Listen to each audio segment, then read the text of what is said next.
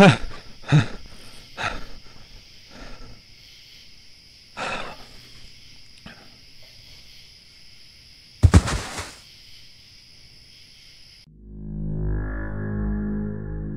may have heard about this signal originally found by Russian astronomers in 2015 actually.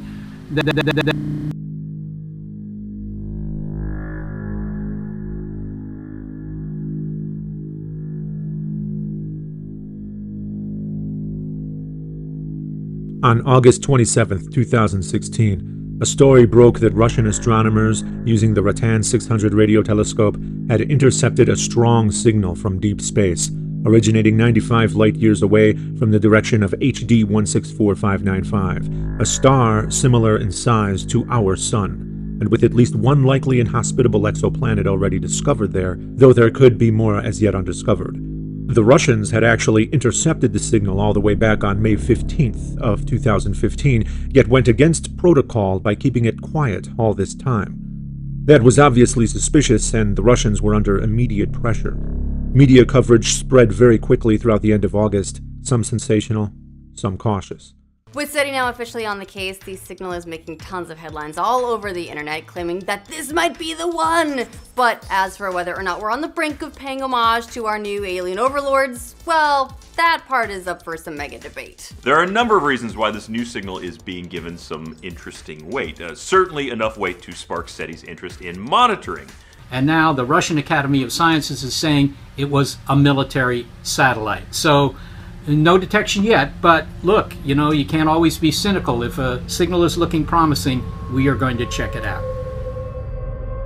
On August 31st, just 2 days after the story went mainstream, news broke that the Russians claimed it was a terrestrial disturbance from a Soviet military satellite. The very next day, at 9:07 a.m., a SpaceX Falcon 9 rocket blew up during a test fire, just 2 days before it was supposed to launch. It was immediately claimed to be an accident.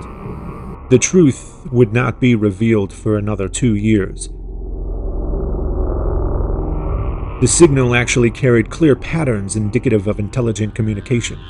The Russians deemed that classified until they could decipher the content of the message, hence the delay, but it was far too advanced to crack. After enlisting the international community's help, it was decided to maintain the story that the signal was benign, that it came from a Soviet military satellite. Though that story left a lot unexplained, it worked for the most part, as public interest rapidly dropped. But that wasn't the work of the lie alone.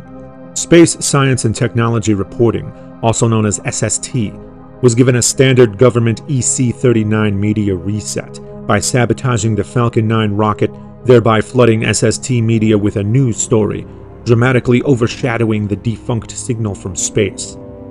By the year 2018, the true nature of the signal was no longer kept secret, for that was when the trophic cascade was initiated. You see, the signal was not meant for us, nor did it come from anywhere near HD 164595. It originated locally, from beings who were briefly visiting our system. The Russians merely intercepted part of a signal from a craft that was not of human origin. We knew a little more than that, but not much. We knew that we were far from equals in their eyes, if they even had eyes. We understood as much about them as a deer in the woods understands about a human being. For a long time, we perceived our ecology as being affected by forces from the bottom up, but only recently have we begun to understand top-down forces. For instance, the green world hypothesis states that predators facilitate the flourishing of plants as they reduce the population of herbivores. When a predator is introduced to a new area, not only could they reduce the population of herbivores, but also cause the herbivores to change their behavior, which can affect the entire ecosystem, and a trophic cascade may occur. A classic example of this is what happened in Yellowstone National Park. The gray wolf underwent a local extinction there during the 1920s. The park remained free of wolves for 70 years, thereby causing the deer population to thrive and wreak havoc upon the vegetation. Then, during the mid-1990s, some wolves were brought back into the park, and everything changed. The elk altered their behavior for fear of being hunted, leaving behind the now dangerous valleys they once grazed with impunity. By the early 21st century, the trees flourished again and dramatically grew, many quintupling in height, which caused an increase in other animal populations like birds and beavers. They, in turn, caused many changes of their own, which facilitated the flourishing of even more species. The area regenerated as a glorious three-tiered trophic cascade occurred, and a new equilibrium was developed. Counterintuitively, there was a grand renewal of life by way of a carnivore. That was the only concept we needed to comprehend when it came to the extraterrestrial beings. When they saw Earth, they saw an ecosystem that was extremely out of balance. Human beings dominated the planet so thoroughly that we were causing the extinction of other species on a daily basis, while causing unsustainable growth through the breeding and growing of other species for our benefit. Our behavior was even changing the climate. When the otherworldly travelers found our planet, they saw it as a prime candidate for rebalancing. The best way to do that was to cause a trophic cascade by introducing new carnivores to the planet that could successfully hunt human beings and decrease our population, thereby changing our behavior and allowing other species to thrive. That's what they did, and it worked.